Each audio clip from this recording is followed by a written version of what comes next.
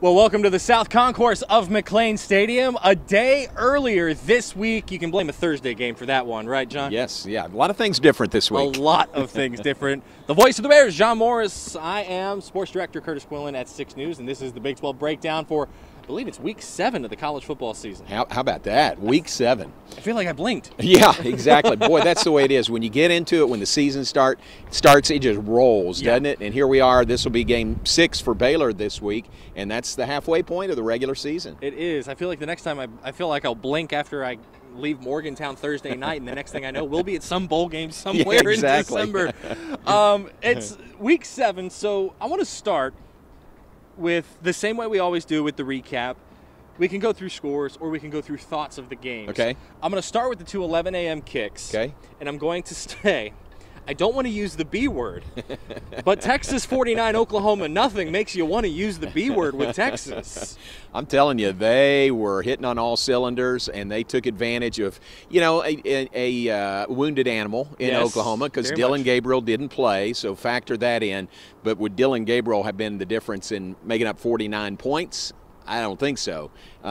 He didn't play defense either. Right. So how about that? I mean, really impressive win by Texas. Quinn Ewers is back. Yeah. He plays in this game, and he's electric. There's a reason why they bring him back from injury. Hudson Card is playing well, and they still go with Quinn Ewers at QB. It's because of the difference he makes in the offense. 49 points against a little bit of a wounded animal in the Oklahoma defense especially. Yeah, and he looked good. I mean, coming back, 4 weeks he was out? Yeah. 3 or 4 weeks he was out and stepped right back in and looked like he hadn't missed a beat from when he played against Alabama. Right. He was injured in the second quarter in week 2. Yeah.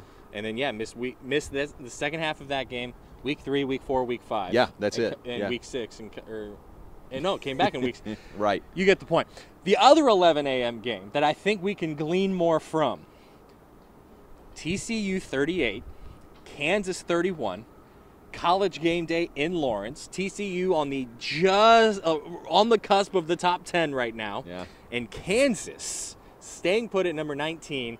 Kansas fans, to me, have a right to be very upset about the last play of the game. I think there were a couple of defensive holdings that no flag was thrown. Sure. 2 that I saw in the frame as Jason Bean is throwing the ball. But Jason Bean coming in for an injured Jalen Daniels and not letting up, that was not the same Jason Bean you and I saw last year in Lawrence. Yeah, no, really impressive. For him to be ready and to step into that position in that game with all the magnitude, really for KU in that game, for him to be prepared and step in and play as well as he did, I mean, that was really, really good. I mean, that was 2 good teams. I mean, however you slice it, those were 2 top 20 teams duking it out against each other, and TCU just got the better of Kansas. Which 5-0 is more impressive to you, 2022 TCU or 2019 Baylor? Ooh, good thought.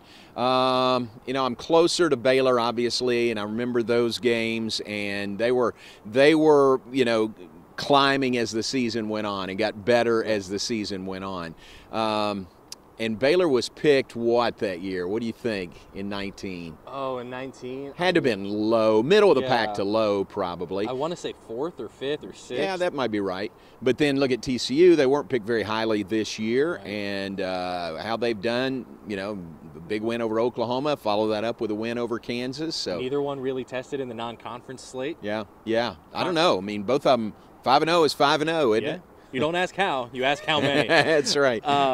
How about the comeback for the ages? Not that I'm biased or anything. In Stillwater, Oklahoma on Saturday with number 7 Oklahoma State 41, Texas Tech 31. John, when I tell you that I've never been so happy to see a flag on a field in all of my life as on that kickoff, Baron Morton, a redshirt freshman in his first career start, was absolutely magnificent for Joey McGuire's bunch. Yeah, and where did that come from? I mean, just kind of out of the blue, right? And look at Tech, I mean, taking their winning ways on the road, playing in that atmosphere. Really impressive by Tech, but Oklahoma State, give them credit. They did what they had to do to get a win. Back-to-back weeks pushing ranked Big 12 contenders to the brink on the road. Yeah. They take Kansas State down to the wire, lose by 9. They take Oklahoma State down to the wire, lose by 10. And that Oklahoma State team was trailing going into the fourth quarter, needed a good fourth quarter to be able to pull off the win. I'm impressed with what I see from Texas Tech. But you also have to give Oklahoma State credit for finding a way to get it done in the end. Yeah, absolutely. And I think we've said this before, or I've said this before, but where's that transition year? You know, when you change coaches and you change coaching staffs, there's supposed to be a transition year in there where you got to get your people in. You got to get everybody on the same page. You got to know where all the light switches are, you know? But look at what Joey McGuire is doing his first year. It's just tremendous. The 3 Big 12 schools that are in their either actual first year or their true first year, if you factor in the fact that Leipold didn't get to Lawrence until June 1.5 of 2021. 5-1, 3-3. Yeah. And then you have TCU is 5-0 and nearing the top 10. What the heck is happening? Exactly. I think that says those are really good coaches who know what they're doing, and they just sort of translated and transferred what they were doing at other places to their new schools, and, man, they are going great. Now, Texas Tech going into the teeth of its schedule a little bit. You've got, yes, West Virginia, Iowa State still left. Those two, the only Big 12 schools to not win a conference game yet. But then you look at the rest of the schedule, and they have Oklahoma, they have Kansas, they have TCU, they have Baylor, and I feel for Joey McGuire whenever you look at that game, that schedule that they have left. It's kind of life in the Big 12. I mean, you're going to play everybody at some point during the season, and that's a gauntlet for sure, but everybody goes through it at some point in the season. You have to figure that Tech should be favored against West Virginia and Iowa State, or if not, it's a coin flip type game, within 3 in the projections. Do you think that Texas Tech can find someone and kind of surprise them in those other 4? Yes, I do. I think they will, just because I think they've got the right attitude. I know Coach McGuire will have them up every game and prepared every game. So, I really do. I think they'll find a way. They'll be bowling at the end of the year. Yeah. So, pretty wild to think about. Insane to think about. Yeah. And then the nightcap, the highest scoring affair in the Big 12 this weekend. Yes, I'm being sarcastic. It was Kansas State 10, Iowa State 9. Did you watch every play of that game? I didn't watch a second of it. I watched A&M Bama. Yeah. I am a Big 12 guy. Yeah. I cover the Big 12 at my job at 6 News. I do a podcast about the Big 12 because I was raised in Big 12 country. I went to a Big 12 school away from my job at 6 News. And I do this show with you. Yes. And did not watch the night game in the Big 12. Right. How about this? My wife wanted to watch A&M in Alabama. So our son has a master's degree from A&M, so he's got a little bit there, and in her family there are Aggies. And she knew that game. Number one, she knew that game was going on. Yeah. She knew Alabama was playing A&M, and she said, let's watch that. And I said, all right, sounds good to me. Yeah. My wife called me at one point Saturday night and said, what are you doing? I said, watching the Aggies lose. Just barely. One of my best friends is a diehard Aggie. He was raised in Aggie. He went to school there. He covered A&M for 3 years. He works. He does game day work for the A&M football program now on Saturdays. Nice. Bleeds maroon. Yeah. And I just texted him and apologized with the way that they lost. I said, oh my God, they're getting your hopes up. And he goes, this is the worst part. It's the hope that kills. And then all of a sudden, that play call at the end of that one, and it blew everyone's mind. And it comes back to Kansas State, Iowa State. Which one would you rather watch, 28-24 or 10-9? Right. Nobody watched this game. If you're a football fan in the state of Iowa on Saturday, I'm just sorry. The 2 FBS programs in the state of Iowa combined for 15 points. Is that right? On Saturday. 15 points. Because Iowa lost to Illinois 9-6. Golly, a lot of defense being played there. A lot of defense being played there and potentially bad offense. Yeah. Yeah, Iowa State's defense, I was looking at the Big 12 stats earlier today, in fact, and they're number 1 in the league in total defense, in rush defense. I think pass defense, and I know scoring defense. Yes. So pretty much every defensive category. I'm not positive about pass defense, but, man, Iowa State, they're getting it done there if they could just score some points. You have to remember that back to that Baylor-Iowa State game, Iowa State goes into it as the number 1 rushing defense in the Big 12, that's right. Where they still are. Yeah. And they forced Blake Shapen to throw it, and that's when we learned Drake Dabney's going to be trying out for the Baylor track team in the spring. But, Baylor found a way in that one. Teams are finding a way against Iowa State. That's not a knock on Matt Campbell. Breece Hall is gone. Brock Purdy is gone. Xavier Hutchinson's really the only one who had any significant playing time that's left on this Iowa State offense. Yeah, so many big guys. Charlie Kohler is gone. Remember how good he was, the big tight end. But, I mean, look at what they're doing. They're going to beat somebody. I mean, they're just going to get in a defensive game, and that's their forte, and they're going to beat somebody. And to Iowa State's credit, those first 3 conference games that they've had, Baylor, right. Kansas State. Not an easy way to start conference play at exactly. all. And they've been in all 3 of them. They have been. Yeah. 14-11 was the close one, and you had your opportunities in that one. So lots to be positive about for Iowa State. It's just when you look at the rest of this schedule, you still have Texas, you still have TCU, you still have both Oklahoma schools. West Virginia is probably the easiest game on their schedule, and West Virginia's ranking in the top half in some of these computer projections in the FBS, and that's just speaking to the depth of the Big 12 this season. Yeah, I read something this week. Tell me if you saw this. I can't remember who it was, but pretty prominent, said the Big 12 is the best conference, top to bottom, of any league in the country. May not have a playoff school, but top to bottom, it's the best league.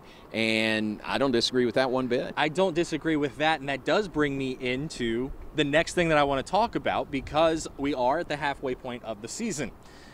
1 through 10, is there one team that we're worried now in week 7 probably will miss a bowl game and will be done on Black Friday or Thanksgiving Saturday this year? Yeah.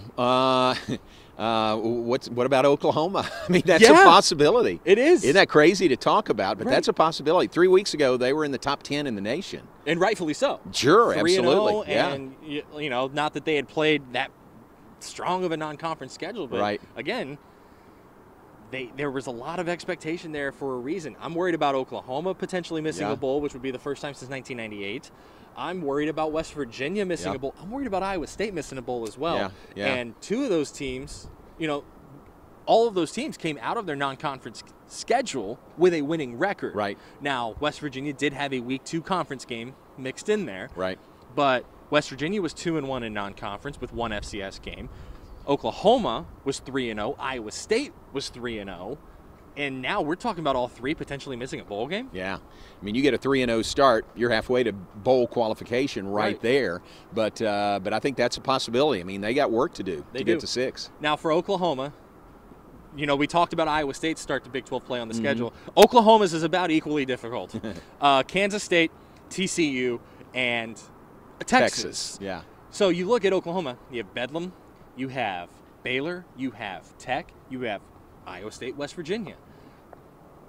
Would you see them, based on the way the defense is playing right now, which isn't great, combined with the unknown about Dylan Gabriel, do you have them coming out of that with at least 3 wins? Because I don't know if I do. I don't know.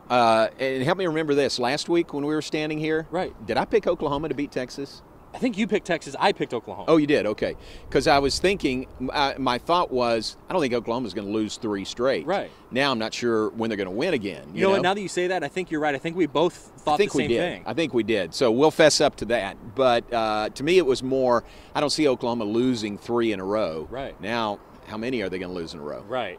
That bye week cannot come soon enough for Brent Venables' squad. How much of what's happening in Norman do we attribute to the fact that Venables is a defense-first guy, similar to what Matt Rule was when he came to Waco, and that just takes a little bit of time to install that type of defense-first culture and lean so heavily on your offensive coordinator and prayer that your offense stays healthy? Yeah, maybe so. That's a good point. You know, and Jeff Levy's the offensive coordinator.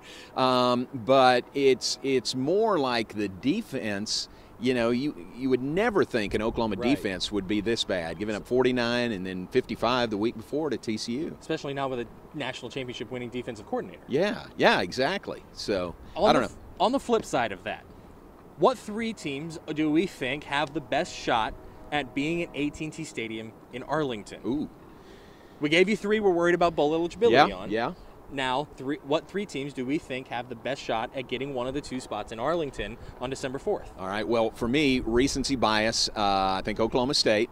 I think they're the best team in the league right now. I agree with you. I think they're playing the best of any team in the league right now. And TCU would be 1A. You know, if Oklahoma State's 1, TCU would be 1A. So those would be the top 2 for me right now.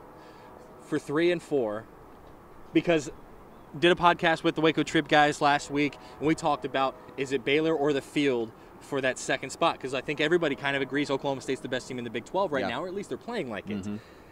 I don't know on Baylor's schedule what games not to pick Baylor in, because Baylor's just that kind of team, and this defense is normally that good.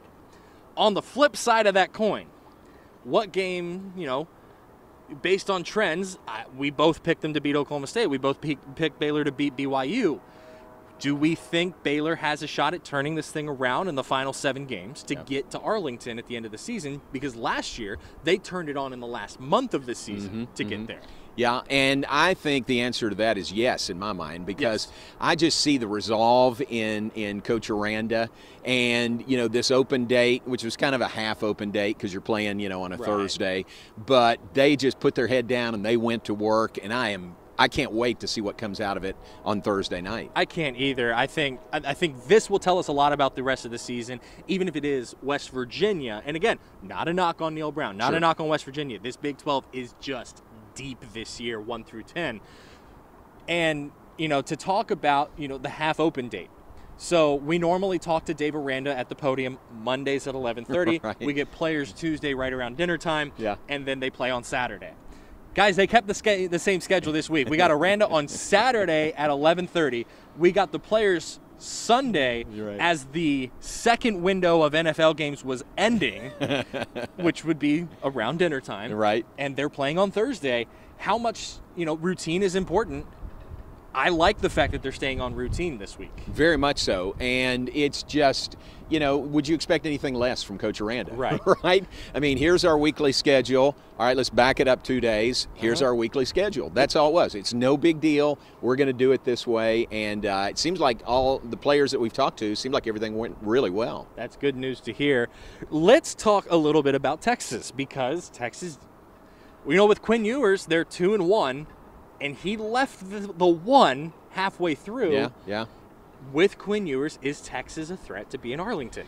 Boy, they definitely are, aren't they? I mean, we should include them in the conversation. With Bijan Robinson, you start with him, and then the way Ewers is playing, like you said, they got to be up there.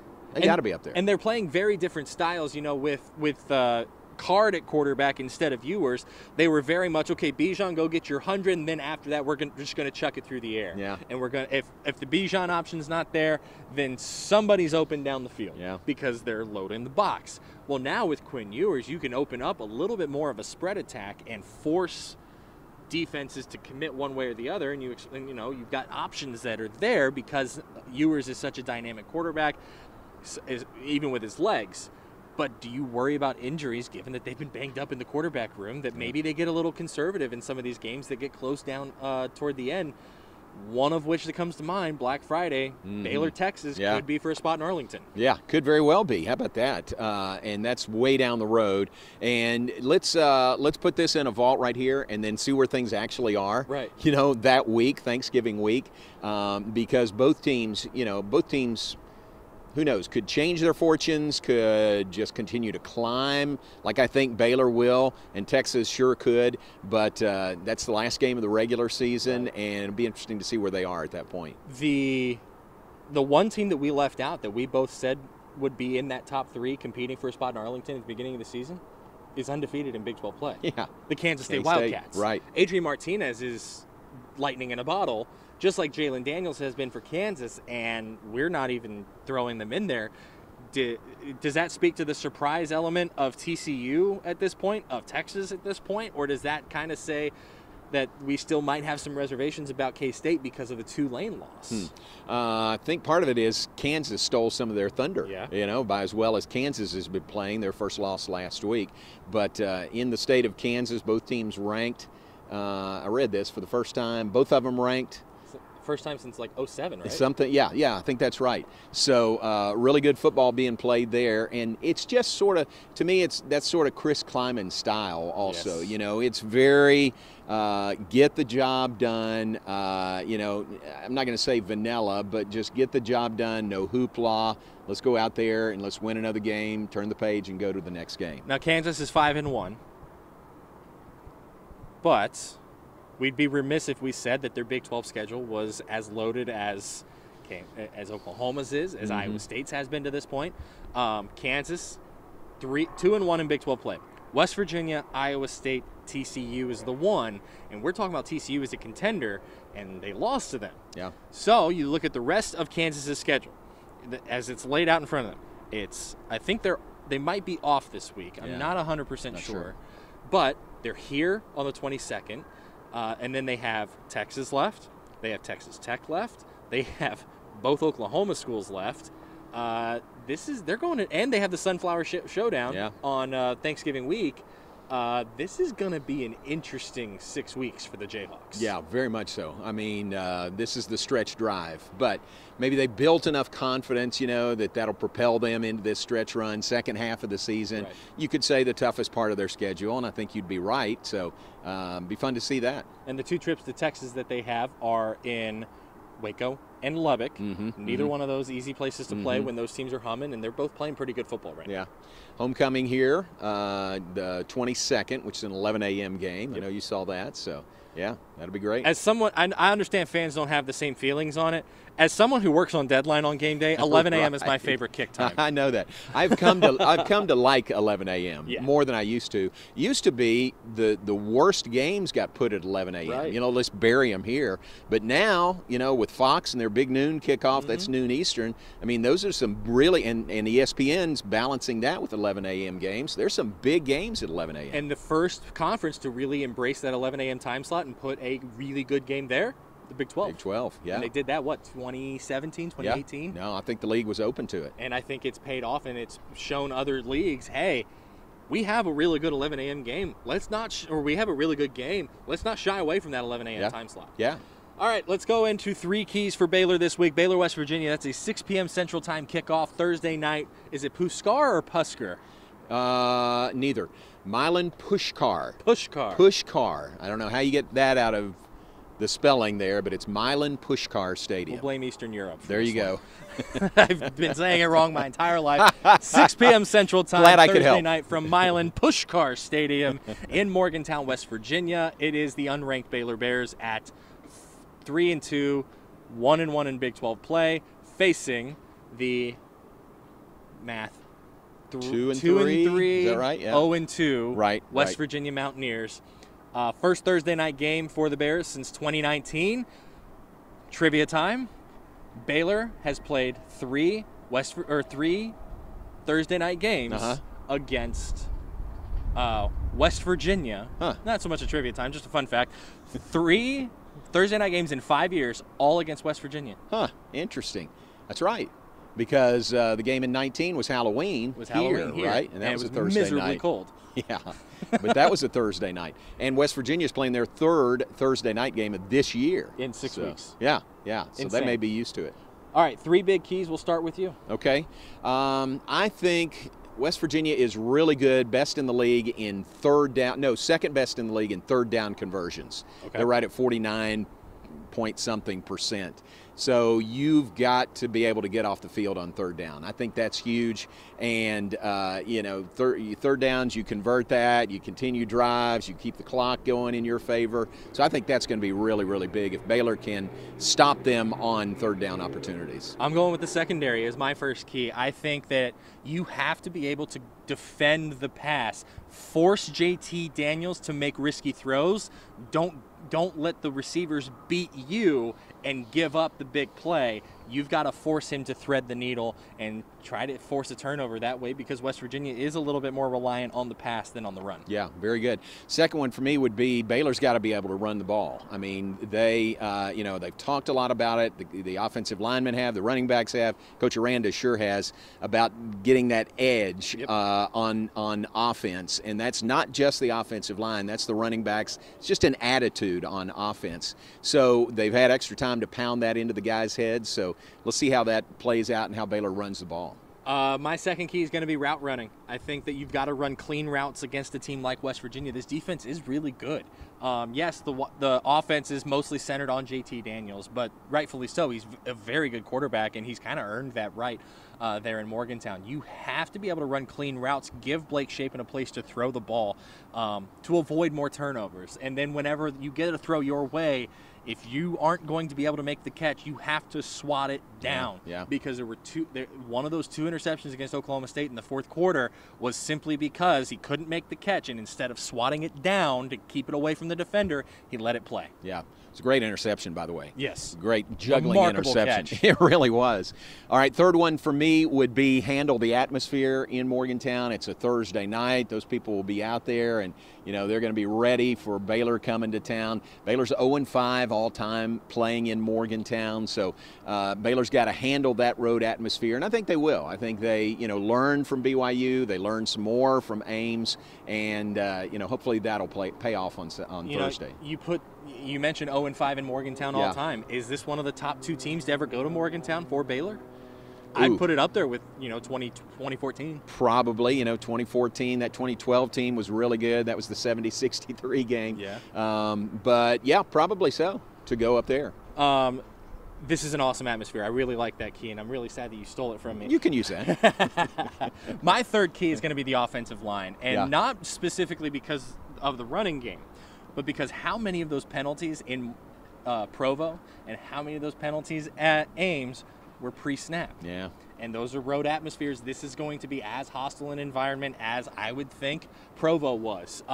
Because West Virginia, I mean this in the most affectionate way possible. These fans are crazy people, and it makes college football a lot of fun, man, when you've got an atmosphere like this. Those pre-snap penalties can't be there. You have to watch the ball and not listen for a cadence. Yeah, because that's what leads to that. Good call, and that's kind of a basic tenet on the road, isn't it? Yep. Playing on the road, especially in that kind of environment. So that'll be important. Much cleaner game for Baylor against Oklahoma State, but that was also at home. Iowa State, to me, is the standard setter for penalties right now for Baylor because... Was that 3? I think it was 3. 3 for 30 or something like that? Yeah, and it showed that they can do it on the road. Right. Now you just have to do it on the road again. Yeah. And then after that, you have to do it on the road 3 more times. Exactly. And so I like Baylor's chances. I'm taking Baylor in this one. Interested to see by how much. Yeah.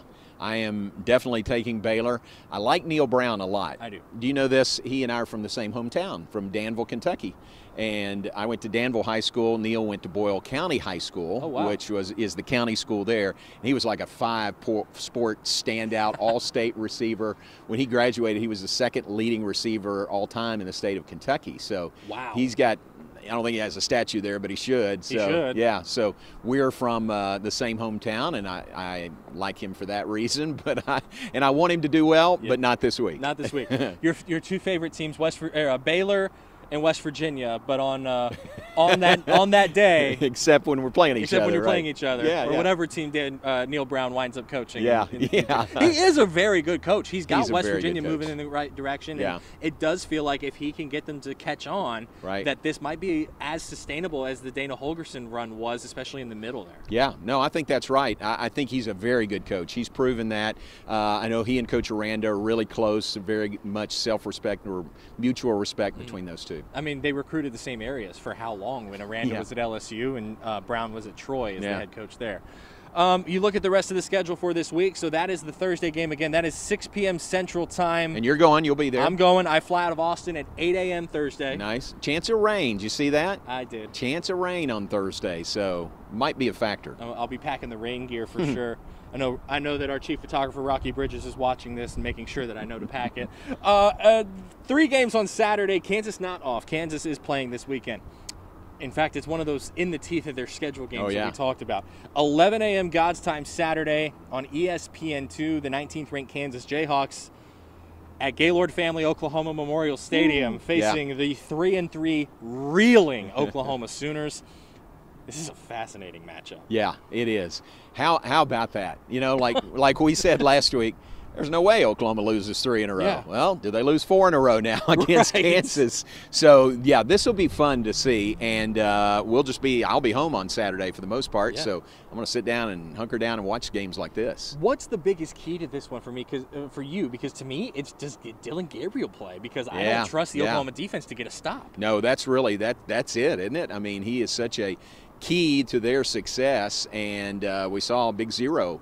On their scoreboard on Saturday when he didn't play. Davis Bedville, not Dylan Gabriel. Yeah. That's not his fault. He's just a different quarterback. Right. And then obviously Jeff Lebby and Brent Venable see something that they don't like to where, if Gabriel can't go and they go with General Booty, who's the 3rd-string quarterback and a first-team all-name in college football, right.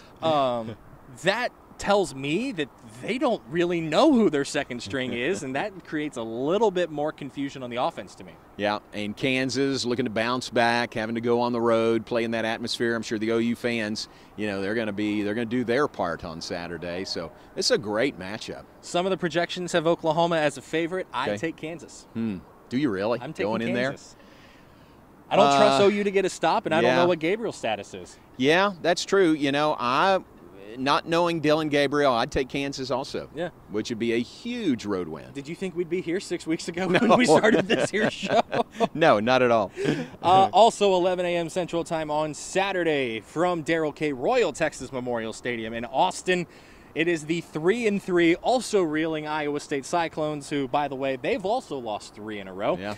And the 22nd ranked 4-2 Texas Longhorns, winners of 2 in a row with their starting quarterback back. And I think that at this point it's the Quinn Ewers show, and how much can Iowa State fluster him? Yeah. Because I think that's the biggest key is Texas has to score to win. When Texas has trouble scoring, even if just for a half, is when it starts having trouble winning. It's what cost them the game in Lubbock, and it's what kept that UTSA game really, really close for way too long. I like Texas in this one, but Iowa State's defense is good enough to make it interesting. That's it. We talked about Iowa State, how good they are defensively. So Quinn Ewers, Longhorns offense, they've got their work cut out for them. The final game on Saturday is a 2:30 p.m. Central Time kick, and this is the game of the day in the Big 12 Conference. From Ammon G. Carter Stadium in Fort Worth on ABC, it is the 5-0, number 13 TCU Horned Frogs hosting the also 5-0, number 8 Oklahoma State Cowboys. Oh, what a matchup. Battle of unbeatens. Battle How of about that? unbeatens In October. between 2 of the Big 12's elite. Yeah. The 2 teams. That is a realignment joke. But TCU's defense, I don't know. They've gotten some good stops when they've needed, but it's the offense that stirs the drink there in Fort Worth for me. Oklahoma State's a little bit more balanced of a team. I'm taking Oklahoma State simply because I've seen more from them. Right. I think they are more tested. I think they have shown to play better football on a broader scale. But I truly don't have a read on this game. Yeah. No, I agree. Again, recency bias. I've seen Oklahoma State up close, and I would pick them to win. That's not a knock on TCU whatsoever. I think this could be a great game. Isn't it a great game, great showcase for the Big 12? The only thing that surprises me here is a blowout. Yeah. Truthfully. Yeah. No, I think it'll be close. 2 good teams playing each other. Now, on a little bit of Baylor-related news that came down the pipe yesterday. Yes. Former Baylor football coach Matt Rule fired as the head Yeah. coach of the Carolina Panthers, as is his longtime defensive coordinator who went to Temple to Baylor to Carolina with him, Yeah. Phil Snow. Obviously, immediately, everybody, myself included, starts saying, look, guys, the Rule to the NFL thing didn't work out, but what he's done at the college level, he took a Temple team that's kind of a non-traditional program and turned it around in year 3, wins 10 games, wins 10 games in year 4. That gets him the job at Baylor in the midst of a scandal. Goes 1-11, installing a defense-first kind of culture. 7-6, 10-3. He's gone to the NFL. What is it about him at the college level, in your experience with him, that makes it to the point where every single person who understands football and how it works is looking at Matt Rule and saying, look, guys, he's going to get a college job if he wants it. Yeah, if he wants it, that's the key. Right. But he's a program builder. I mean, there are some really good, high-profile college jobs that are open right now. Yep. And I think Matt Rule would probably be on every one of their lists. You remember he played at Penn State, so he's got that Big Ten background, and Nebraska and Wisconsin have openings right now. But I don't know. He hadn't called me. I don't know if he wants to. He hasn't called me either. Right. I don't know if he wants to stay in the NFL. I would guess that he would, if he would want to stay in the NFL. But, man, he could have almost his pick of jobs in college, because your question is, what is it about him? He's a program builder. Yeah. He knows what to do. He's done it at Temple, here at Baylor, in really rapid fashion, too. You don't have to hire him and think, oh, this is a 5-year plan. Look what he did at Baylor, from 1 win to 10 wins in 3 years. Yeah, and I mean, the guy knows football. Yeah. Now, there are some things that maybe changed a little bit since he last coached in the college level, one of those being name, image, and likeness. Yeah. And so I look at it as the 2 places he's been, are two that aren't known in football for having, we'll call them pesky boosters, like we have 90 minutes down the road if you go south on 35 from where we're standing right now. So looking at the jobs that are open, knowing that it's Arizona State, Nebraska, Wisconsin right now in the Power 5 level, Georgia Tech in the Power 5 level as well. Although there's a rumor on Twitter, and I don't know that it has any feet whatsoever, but that because of his friendship with Jeff Collins, who was fired at Georgia Tech, that he might be hesitant to take that one. Okay. Let's look at those 4. In 2016, when he was hired at Baylor, Baylor was coming off of a scandal with an NCAA cloud hanging over its head and a whole lot of uncertainty about the football program moving forward. Those 3 apply to one of those 4 openings to me. Do you agree? And which one is it to you? Because when I said that on Twitter yesterday, people thought I was talking about Nebraska, and I very much was not. Right, okay. That was my thought when you were saying that. I thought you were talking about Nebraska. I think, here's another thing to factor in. I think the Big Ten tie might be a factor. I agree with you. And I think Wisconsin has been and is a really good job. And remember this also, Marcus Sedberry was here at Baylor during Coach Rule's tenure here. And Marcus is now the deputy AD at Wisconsin.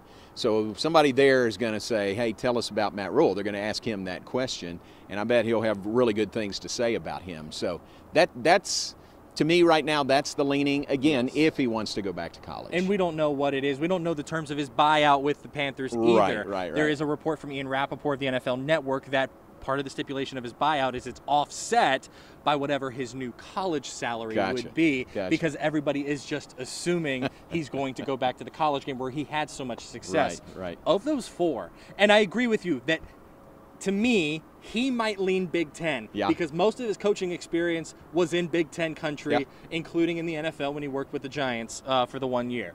However, if I'm the athletic director at Arizona State University right now, I'm sliding a blank check across the desk to Matt Rule and his agent and saying, name your price, we'll make it work. Wow. Because Arizona State has an NCAA cloud hanging over its head. It's in the midst of scandal because of recruiting allegations during the COVID-19 pandemic. And there's uncertainty about the future of Sun Devil football. Part of it's because of realignment in the Pac-12. Part of it is just because they've kind of been reeling since the end of the Todd Graham era there in Tempe. I think that that is a very similar situation in Tempe right now to what Rule inherited in Waco in December of 2016. Those are really good thoughts. And if there is anything out there for maybe Arizona State coming this way to the Big 12, why not hire a guy who had success, coached in the Big 12, kind of knows his way around? Exactly. Yeah, that's a very good thought. So that's my thought on it. I agree with you that if I am Matt Rule, if I'm thinking like Matt Rule, you know, that Midwest Northeast area kind of looks nice. And if you had to choose between Wisconsin and Nebraska, right now as a college football coach, I'd go Nebraska. Not Nebraska, I'd go Wisconsin. Yeah, Nebraska might have more money, but Nebraska is pretty similar to Texas in its athletic department structure, to me at least. And I wouldn't want that headache. I'd go to Madison and just start winning. Yeah. Here's another idea or thought. I think Matt Rule would be terrific on TV if he wanted to do TV for a 100%. Year. Just collect the money from the Panthers and do TV. I think he'd get bored of doing that pretty quick. But I think he'd be really good at it. I also agree with you because the man knows some football. Right. Yeah, you excited for Morgantown? Yeah, let's go. Let's do it. I hope the rain holds off. Me too. You know? I'm hoping rain during the day. Yes. Leave my night alone. Let the football exactly. Let it rain in Waco. Come on, let's say a prayer here. We need rain here in Waco. For John Morris, the voice of the Bears, I'm Kurtis Quillin. We will see you Thursday from Morgantown. Enjoy your week. That's been the Big 12 Breakdown.